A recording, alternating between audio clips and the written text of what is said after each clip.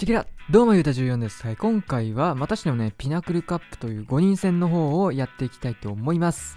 最近ね、5人制がちょっとツイッター界隈で流行りつつあって5人戦ですね。5人でだいたい30分だったり1時間だったりで1人1回初見アタックのみというわけでね、合計5アタックをやっていくタウンホール13オンリーでの戦いになってくるんですが、最近すごく流行ってて、僕たちはね、かなり昔から、去年ですね、去年のタウンホール12が一番上だった頃から世界大会、このシステムでね、やってたんで、結構嬉しいというか、この環境、どういう対戦なのかっていうのが、普段5人戦をやらない人たちにも知ってもらえることで、僕たちの難しさだったり、やってる楽しさっていうのが伝わるかなっていうのと、僕たちが挙げてる5人戦の戦いっていうのも、実際やってるのとやったことがあるのとないのとでは、見方がだいぶ変わって見えてくると思うんでね、はい。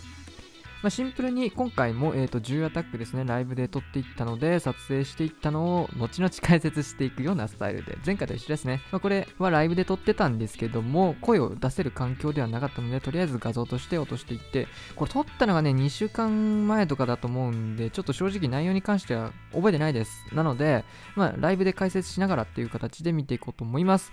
こちらね、すごく、結果から言うと、すごく最後まで目の離せない対決になってるので、ぜひ最後までご覧ください。というわけで、早速やっていきましょう。時飛ばし。はい、というわけでね、1本目来ましたね。1本目は相手からで、ワールドトップコリアというクランで、こちらはね、結構強いクランでございます。はい。攻められてるのがオルゴーですね。とりあえず、ワールドトップコリア WTK というわけで、韓国のクランで、アジアの同グループがアジアのみというようなまだ予選の段階ですので、アジア同士での戦いです。フュージョンがね、一番強いのかなと思ってたんですが、結果から言うとこのクランかなり強かったです。はい。スーパーウォールブレーカーで1層目開けつつ、2層目を開けていくと。マルチ IT あるんですけど、スーパーウォールブレーカーなので関係なく穴が開いていきます。この絵、すごく簡単にマルチ IT の部屋突破することができましたね。レイジをまだ1枚も使うことなく援軍処理を終えつつ、火力も落としてイーグル砲が折れていると。この段階で相当なアドバンテージ取れてますね。正直、これは、撮影の僕なんですけど、プラン練りながら撮ってたので、あんまりちょっとカメラワークあんま良くないかもしれないんですけど、ごめんなさい。10日弊社をまず展開しつつ、キングはね、サイドカットに使ってしまったので、10日弊社でもう一回サイドカットを入れていくと。ペッカ若干流れてはいるんですけど、大量のウィザードによってルートを強制しつつ、タウンホールに向けてしっかりディガホグを向けていくような流れですね。で、クイーンに関しては投石機を黒くで追って、まだレイジが残り1枚あると。で、クイーンに対してもフリーズをギリギリ打ちつつ突破して、ディガホグでタウンホールのとこトンと。かなり綺麗な入りができてますね。サイドの方もウィザードがかなり仕事をしたようで流れそうではないですね。で、キングやら、相手のロイちゃんやらで、ディガーとホグがまとまって動いてしっかり内側を走ってくれたので、残りはもう12時側になりそうなんですが、ここまで来るとフリーズ一発とね、ロイヤルチャンピオンの能力を残して守ってあげるゲームに変わるので、ディガーホグっていうのは、はい。こうなるともう能力を持ったロイちゃんとフリーズ一発のみで一区画ぐらいはね、簡単に削れてしまうので、全開ですね。初手でいきなり全開乗ってこられましたね。ですら5本あるけどどうなんだ？これ厳しいのか？いや、でも時間が1分あるとなるとクイーンを倒せないので、クイーンが壁破って全開になりそうですね。というか、ロイちゃんがまだ死んでなかった。いや、めちゃめちゃうまいな。普通にうまいな。うま。完全にアタック忘れて見てるので、普通に面白いですね、僕も。もう完全に覚えてないので、はい。同じ目線で解説してるような感じだと思ってください。ライブで初めて見たアタックをそのまま解説してるような感じで、さすがに自分のアタックは覚えてるんだけど。これね。これはね、スタドラがね、移動し忘れたんですよ、こいつ。マッチング時間だよって言ってんのに全く来なかったので、アキラがね、代わりにロースターは入ってたので、代わりにアキラに出てもらいました。はい。で、なんとね、この攻めてる配置見たことある方もいるんじゃないでしょうか。なんとスタドラの配置なんですよ、これ。スタドラの配置って気づいてんのかな、相手は。クイーンウォーカーズの配置を相手がなんかそのまま出してくるっていうね。それに対してアキラが、軽くフレッチャレで練習して攻めていったわけですね。で、シングル IT のところをクイーンを誘導させていくようです。しっかりフリーズでどうですかね。スケルトン先に殴ってるけど間に合うかな、これは。間に合うか、間に合いましたね。危なかった。これどうだろう。ダークエリタンク残ってるとウォールベイが若干それそうな気がするけど、角度気をつけないと2層目狙ってるってことだよね、これ。やっぱり。ですよね。まあでもこれ、待っちゃうかな。壁殴るかな。どっちだろう。回るかな。弊社取られたってことは、そこ殴るんだ、回んないで。なるほど。となると、通路歩きそうかな、これは。ってなると、10日弊社はないので、9時上にキング流しつつ、8時9時面でリガを展開するしかないかな。援軍まだ処理できてないんだろうなっていう訴えだと思う。この城のマークを出してんな。ライブの時の俺の主張ですね、これきっと。早めに展開しないとうちが入んないんじゃないかな。入るんだ。援軍は処理できるので、リガを展開した方がいいですね。ただ、相棒につられるかな、この距離なら。あと2体。何ガゴか。対空砲は何をたげってるのかなと思ったらガーゴイルがいたんだね。ロイちゃんには釣られることなくしっかりまっすぐは進んでくれたので、なんとかトームもすごく綺麗に入りそうですね。まだなんとかなりそうかな、これは。どうだろう、ちょっとイーグルをケアできないのが打たれ続けるの。こっからヒール1枚で45秒か、時間ねえな。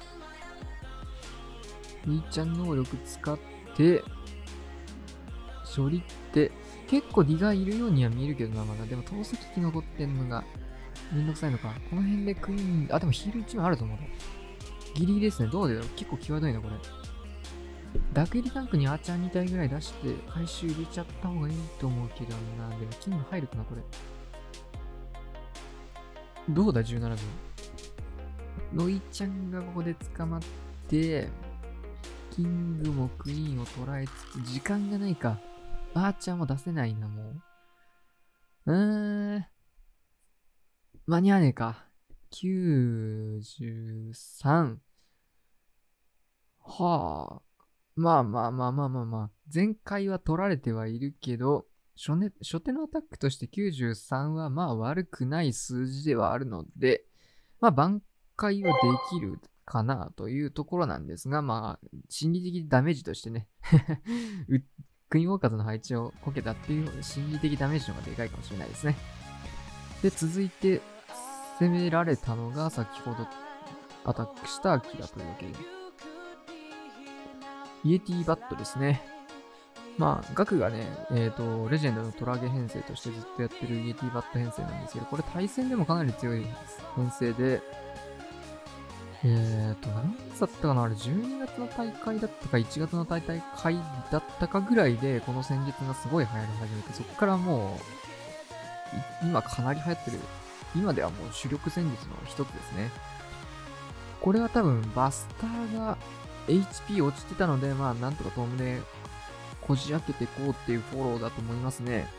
ただでも今スニークゴブリンがバネで飛んでったので、スニークゴブリンに入れてるってことはタウンホールをバスターでしっかり穴開けして届かせたかったと思うんですよね。トームの使い方見てもそんな感じだと思うんだけど、これイエティどんどん流れちゃうな。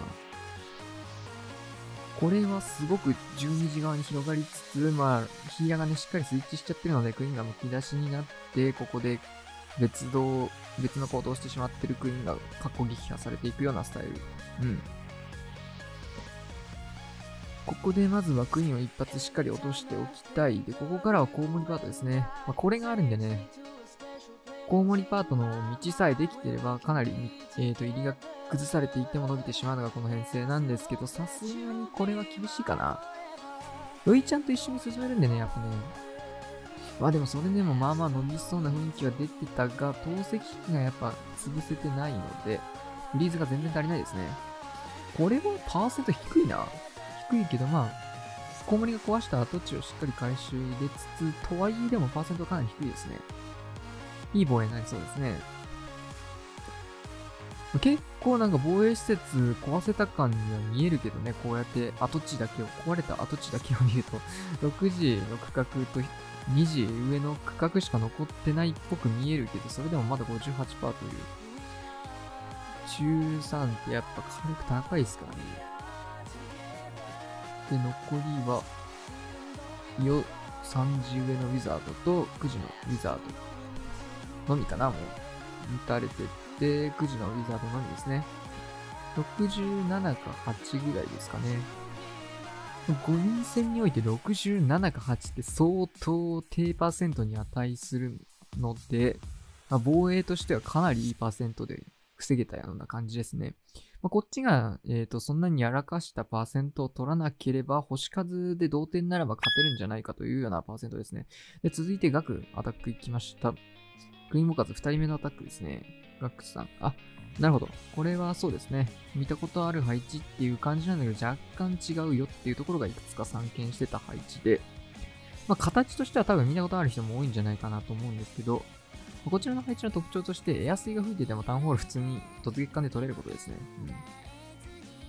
この配置は結構突イエティ決まりやすいですね。突イエティがされそうな場所が多すぎて、ホーミング多分絞りきれないんだろうな。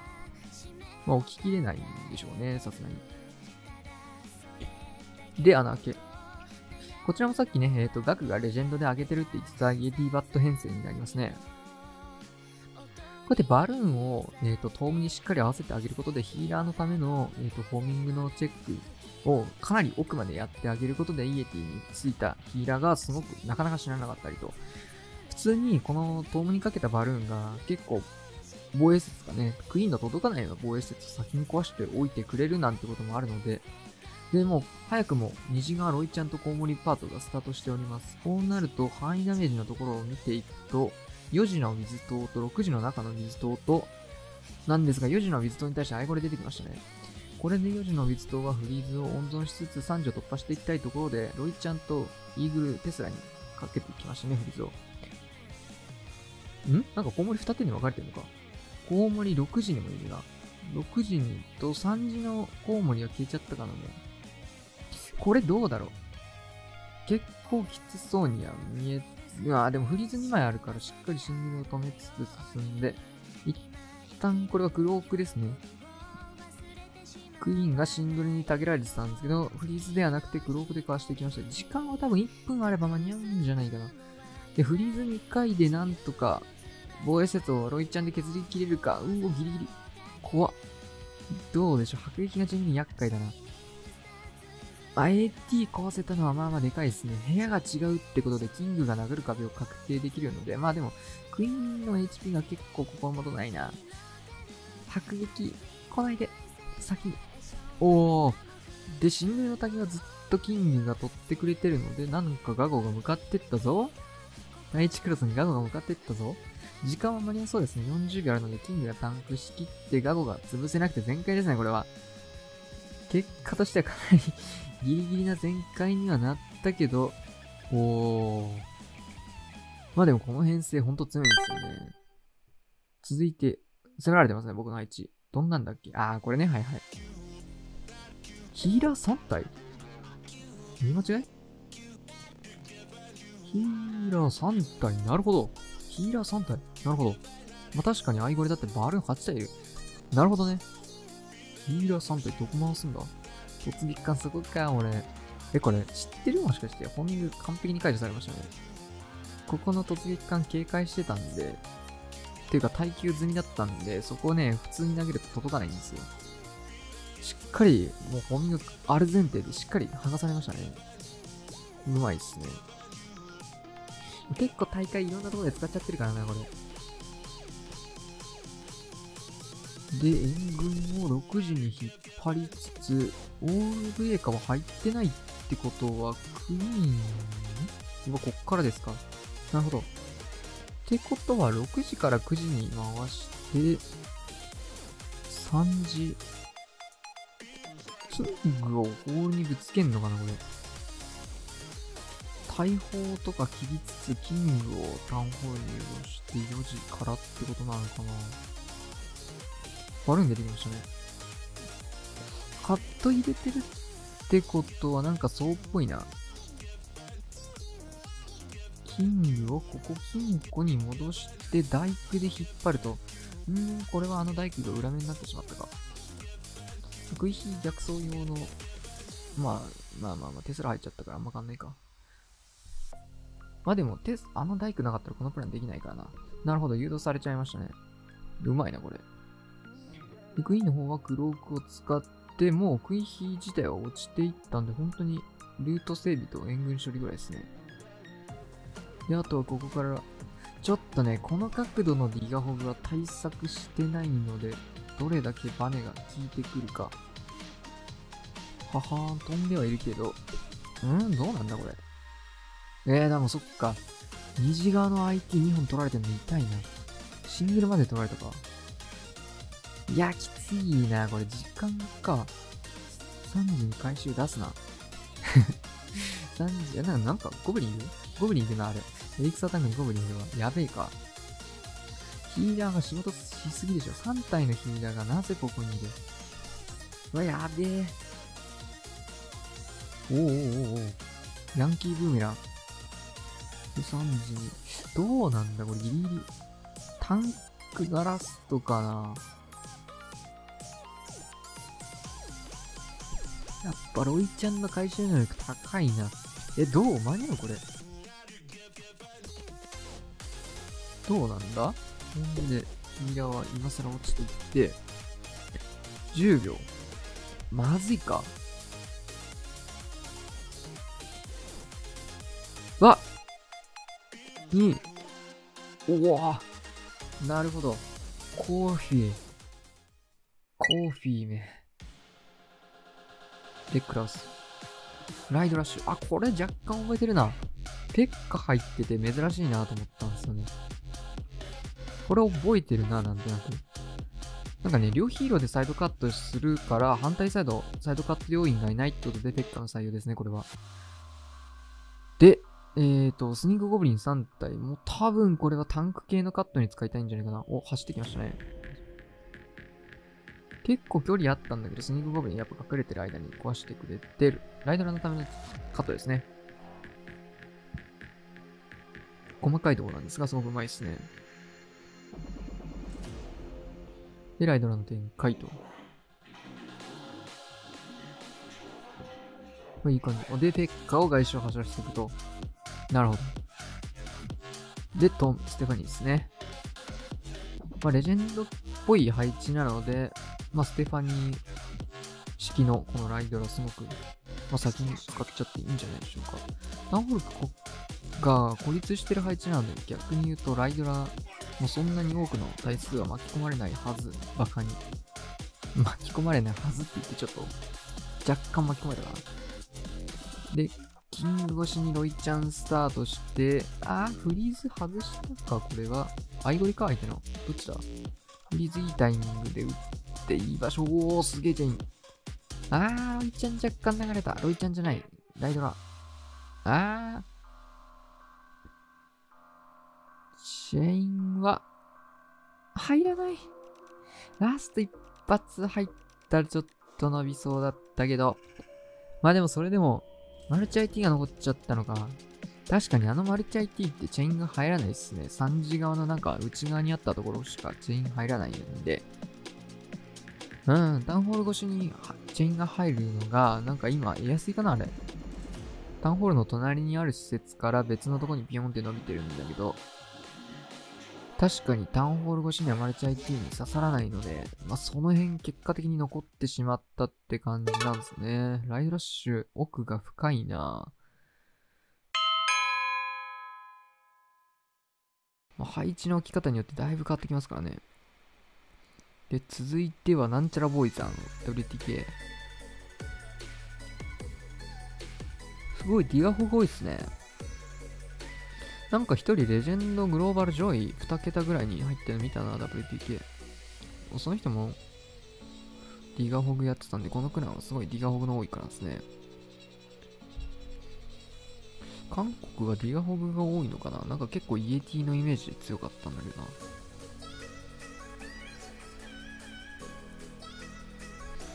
援軍つって投石潰して、これは通路を歩かせていきたいって感じですね。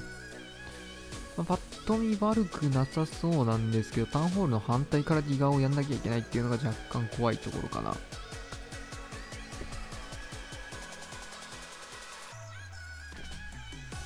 怖いなこれなかなか勇気ありますね。食い火を結構待たないとクランジュだったりウィズ島とか残ってたら、まあでもこれはまあまあいいタイミングなのかな。キングがちょっと内側入りすぎてカット早めすぎたんで、若干内側寄ってタウンホール怖くなりそうだけど、ヒール3発あんのか、まあそこでなんとかしていくと。シングルがロイちゃんたげってるんで、ここどうだ、間に合うか。トームが切れてしまった。違う、逆だ、トームで間に合ってしまった。フリーズを投石機に固めつつ、若干キングがそれた分リガーは少しそれてはいるので、タウンホールは向かっちゃいそうかな。でもキングがここで盾になってくれればリガーバックするっしょ。でもヒール3発強いですね、やっぱここで。クイーンが同時に進めたことですごく相互にタゲを取り合ったのか、いい感じに残ってしまっているが、タウンホールがなかなか硬いですね。タウンホールキングっていうセットでだいぶ削れたようで、結構いたリガーがここで全部落ちましたね。これはいい防衛にとはいえ、回線切ったな、あいつ。タスク切ったな。クイーンが外れた。これ外周回ってパーセント稼がれるやつか。殴り始めた。パーセントはまあまあ伸びちゃいそうですね、そうなると。結構紙一重のアタックだったようには思える。一歩間違えばかなりパーセントは低いことになったし、逆に前回のポテンシャルも少し見えたようなアタックでしたね。87かな。さすがにもう伸びないっしょ。リガーを潰せないか。どうだ、潰せーの。クイーンはさすがに壊せないかな。ダメージ入ってないと思うから。時間もないね。87ですね。続いてはこっちかな。チョーカスさんですね。コーフィーだ。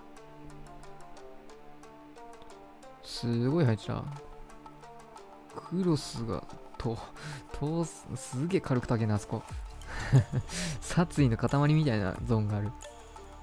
このシングル IT 外からクイーンで殴れますね、やろうと思えば。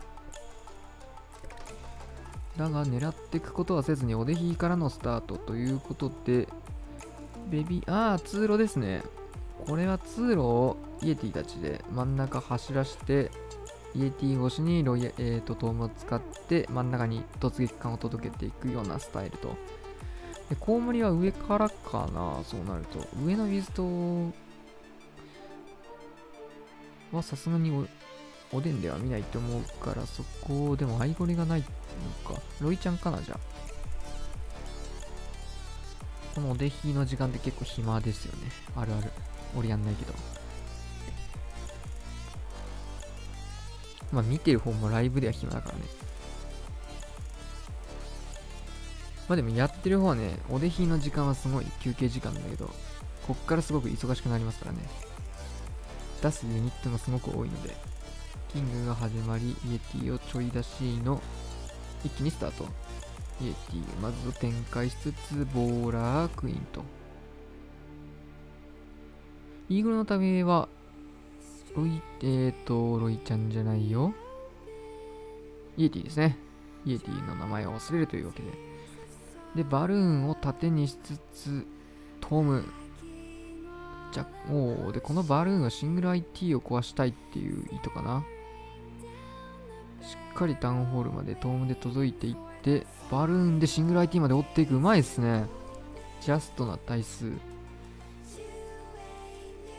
で、上から来ましたね、やっぱり。上からコウモリとロイちゃんだと思うんで、ウィザードの塔を壊すようなタイミングで出していくと。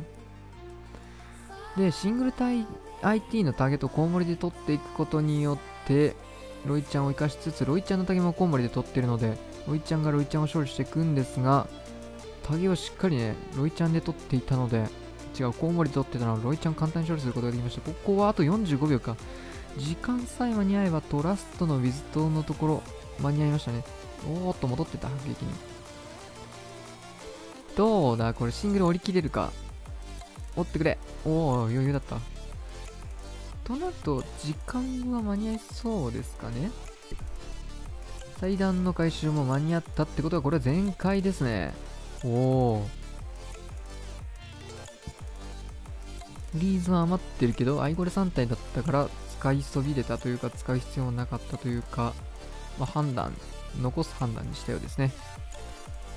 でも思ったより時間ギリギリだった。5秒、4秒、3秒、ガーサス。なかなかいい試合になってきましたね。レベル高いですね。相手も失敗してる攻めは結構レベルの高いアタックに見えるので。で、そうだ、これ、ピナクルカップってラストの両方の1アタックって同時アタックなんですよね。で、ラスト4分だったかな。そんぐらいに攻めなきゃいけないんですけど、相手が来たら攻めようって感じで、これライブアタック取ってきました。うん。WTK、クイヒーホグですね。僕はあんまやんないんですけど、ホグならいけるべって。まあ、残った配置で、何がいいかなと思った時、ホグかなと思って、10日弊社ですね、あと。まあ、なんとなく覚えてる。思い出した。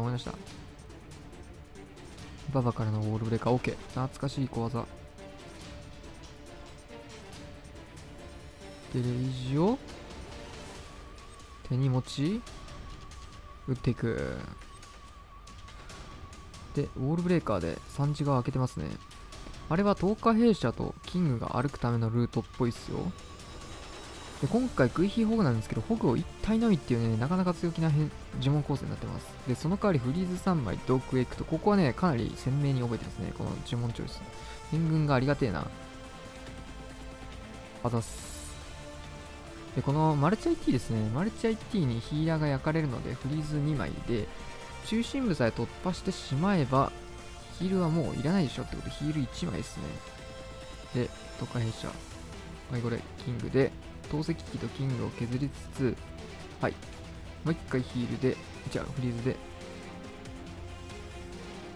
リズトを壊れたのを見て、マルチ IT にしっかりオフが回っていくので、一回オーデンを挟むことによって、オーデンがなかなかついて、ゆっくり遅くなってしまって、追いついていけないっていうのを防いで、しっかり最初のホグがね、間に合ってるのが分かりますかね。ずーっとライフオーラーに入り続けてるっていう小技ですね。ティガーホグの時も僕はやるんですけど、で、トーンと。若干これヒール早かったかな。で、一気に押せで、どうなんだって感じで。で、10日弊社キング、アイゴレまでつけたのに、投石機潰せてなかったんだ。あらまあ。ロイちゃんのノリが飛んでって、クイーンを外周から打ちつつ、なぜクロークをした俺はわからない。クロークをしている。HP 見て焦ったのかな。早く合流したかったのかな。とはいえ、全開っすね。と言っても全開取ったことは覚えてんだけど、時間も40秒あればさすがに間に合いそうですね。ヒール1枚って、クエイク、パーセント結構厳しいかなと思ったんで、クエイクで起動しつつ、フリーズを3枚使っていくことでダメージを抑えつつ、ヒーラーも延命しつつ、ちょっとね、ヒール2枚にして、ヒーラーにヒールを打つっていう選択肢もありかなと思って迷ったんですけど、フリーズの方がね、応用効くかなっていう、2回打てるので、秒数的にも長い時間耐えられるので、フリーズを持ってきました。で、ラストアタック、相手もどうなったかっていうのが大事ですね、これを。こちらは、これで12かな。で、相手も12なので、パーセント勝負なので、全開を取られてしまうと負けになるのか。長いぞ、相変わらず。ラストアタックはなんとか怪しい。でも時間がないか。結構伸びてますね。伸びてるんだけど、88。ガサガサ、よきよき、ガサス。87というわけで、結果は13対12。そういや13点取ってたわ。というわけで、なんとか勝利ですね。13対12ってこれ結構なハイレベルですからね。10本のアタックで5本の全開がお互いで生まれているということで、全開率 50% って結構、初見一発でね、村を選べない、5個しか選べないというところで、結構難しいです、これは。しかも時間制限があるんでね。なかなか大変な対戦にはなるんですが、その中で15本っていうのは結構、15本じゃない、5本っていうのはまあまあ、いい対戦だったかなと思います。最後までね、勝負のわからない、すごくハイレベルな対戦になったなというのが印象でした。はい、というわけでね、正式に勝利ということで、パーセント余裕でしたね。確かに1人結構パーセント低い人いたか、確かに。で、最後に、毎度恒例のラスト、全開になったアタックを振り返りつつ終わっていきたいと思います。はい、見ていきましょう。ガクさんですね。2倍速かな ?4 倍速かな ?2 倍速でいくようですね。まずはタウンホールを、ホールで兵器でぶっこーんっていって、その間に12時側をで引いてサイドカットすることで、9時側の方は兵器とウィザードを使ってサイドカット、10時側はちょっとだけお手引いてサイドカットした赤荻で10時から一気にそれることなく進めて中心部へ入れていくことができました。で、コウモリとロイヤルチャンピオンを投下していくと。ウィズドの竹はロイヤルチャンピオンで竹を取るっていうのがフリーズ節約のポイントですね。で、アイスゴレムで4時側の、ウィズドの竹も取ってあげているので、コウモリここで2手に分かれちゃってたんですね。なのでちょっと、隊列として進むには心もとない量しか進んでおらず、アイゴレもそんなに、まあ、ウィズドの竹は取ってくれたんだけどって感じで終わってしまい、ラストね、フリーズをしっかり、コウモリね、打つことができなかったフリーズをしっかりロイヤルチャンピオンのために使ったので、ギリギリなんですが、ラストを押し切っていった全開になったかなと思います。はい。大事ですからね、こういう額はね、結構競ったところ、場面でしっかり全開を取り切るっていうところがすごくうまいですね。結構崩されることもあるんですけど、なんとかね、アドリブの対応だったりが、いい判断が続いて、しっかり全開を取ることができたりとか、状況を見極めるところっていうのも、額は秀でてるポイントの一つかなと思います。はい。今回の難点も完全にコウモリとしては理想からは崩れてたわけなんですけど、続いてオルボーを見ていきましょう。こうやって振り返るとオルボーも同じ編成ですね。イエティのコウモリ編成ということで、こちらの編成が今すごく強いですね。このアタック自体はちょっと少し前のアタックにはなるんですけど、それでもむしろ今が旬というか、レジェンドでもこの編成やってる人すごい多いし、対戦でもかなり見ますね。まずはロイヤルチャンピオンでビズ島のサイドカットをねしてあげることで、イエティだったりボーラーだったりクイーンが流れないように通路をぶち進めていくわけですね。で、ここのありえないほど火力の高いクロスボウ、ロイヤル違う。なんだっけあれ、投石機。投下兵者と投石機がね、未だに言い間違えてしまう。この高火力のところにタウンホールをね、平気で壊せることによってトームを合わすことができて、この高火力エリアを一気に突破することができるわけですよ。通常ならば、いくらイエティといえども、少しはね、ダメージを受けてしまうわけなんですが、トームを合わせたことで、しっかりこの高火力エリアを突破することができました。若干ナイゴリね、止まってたので、イエティ自体は結構減ってはいるんですけど、そうなると、もう残ってしまった部分っていうのが、コウモリに刺さりやすいシングル IT だったり、単体施設が多く並んでいたので、そこをロイヤルチャンピオンとコウモリで進めてあげたおかげで全開になると。すでにね、コウモリが時間取られやすいクロスボウだったり、投石機っていうところは、イエティパートの方でね、HP の高い防衛施設はすでに突破していたので、コウモリの方も止まりづらく、タウンホールもしっかりケアできていたいいプランでしたね。細かいんですが、バルーンでシングル IT とかを落とすのもポイントでした。で、ラスト自分のアタックですね。こちらはライブでは見てたんですけど、もう一回リプレイとして振り返るのは、振り返ってなかったな、確か。ホーミングチェックのバルーンがちゃんとヒットしていく。もうね、めっちゃあるでしょ、そこ、みたいな匂いがプンプンしたね、ここね。絶対あると思った。で、レイジを使って、ロイちゃん処理して、しっかり対空迫撃。もうこれはね、完全に理想ムーブで走ってくれましたね。で、援軍もちょっとね、ドラゴンっていうのはありがたかったですね。言うて、援軍何でもヒーラー打たれてるわけじゃないので、良かったっちゃ良かったんですけど、何でも良かったけど、若干短く済んだのがドラゴンですね。で、ホグ、ウォーデン、ホグと中心部進めていって、フリーズ。俺がね、あんまホグ使わないっていうところで、ちょっとビビってしまって、ヒールをちょっと早めに打ってしまった。ので、本当は多分、トーム打ってタウンホール壊した後にヒールを打ってあげればもっとベストだったんじゃないかなっていうのがこのアタックの反省ですね。若干ホグが減ってしまってはいたので、トーム突破後にね、ちょっと HP 落ちてたので、最悪トームの爆破巻き込まれてもいいので、そこにしっかりオーデのライフゴーラーが入ってればヒールで全回復するんでね、ホールの後ろにかけてあげるヒールのが本当は良かったかもしれないんですけど、ちょっとホグを使ってなかったのでビビって早く打ってしまいました。とはいえね、やっぱこういう大事な場面でしっかり最後なんですけど、全開を取ることができたっていうのは大きなところですね。はい。はい、というわけでね、今回もピナクルカップという大会の方から5人戦の大会をライブで見ていきました。いかがだったでしょうか。5人戦って普段、ライブで時間がね、この時間に攻めてくださいっていうタイプのものもは、日本ではなかなか放送してなくて、海外のね、配信者がずっとやってる感じで、日本戦、クラもね、ブレイズとクイーンウォーカーズと出てるんですけど、日本の配信者はやってなかったので、今回の、最近僕が上げてるんですけど、こんな感じでね、5人戦の雰囲気だったり、クイーンウォーカーズの雰囲気っていうのを知ってもらえたらすごくいいかなと思ってて、普段はね、もう全開になってしまったアタックをそのまま上げてるって感じなんですけど、全開になるかどうかわからない5人戦のライブのアタックっていうのはまた違った見え方もしてくるかなっていうのもあるし、全開だけがね、クラクラのいいところではないと思うので、こういった感じで、ライブの時はね、ちょっとこういう臨場感というか、そういった雰囲気を大事にしてやっていきたいかなと思ってます。その分ね、ちょっと時間としては長くなってしまってるんですけど、最後まで見ていただいた方ありがとうございます。今後ね、こういった5人戦はできれば撮影していきたいなと思っている次第ですので、ぜひ応援をしていただけると嬉しいです。というわけで今回はこんな感じで終わろうと思います。チャンネル登録、高評価よろしくお願いします。さよなら。